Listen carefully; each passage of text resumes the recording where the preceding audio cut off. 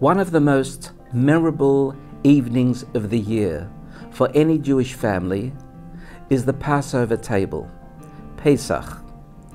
Even if people are not necessarily practicing their Judaism to all extents, nevertheless, coming to the Pesach table is a tradition that has stuck.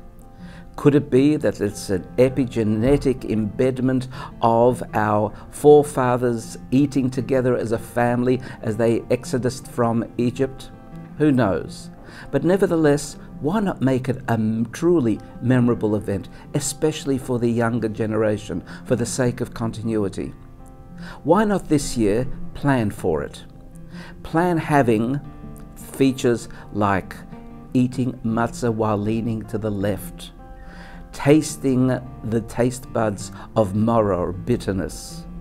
Allow there to be a motif of discussion over the narrative. Be exciting. Allow youngsters to see the color of the event as well, because making it memorable is what sticks. Think about it. What stays in your mind long after any event? A particular book called it the purple cow, that which is so unusual that it stays. Plan your purple cow at this year's Pesach table. Make it memorable, and in so doing, allow it to be part of Jewish continuity.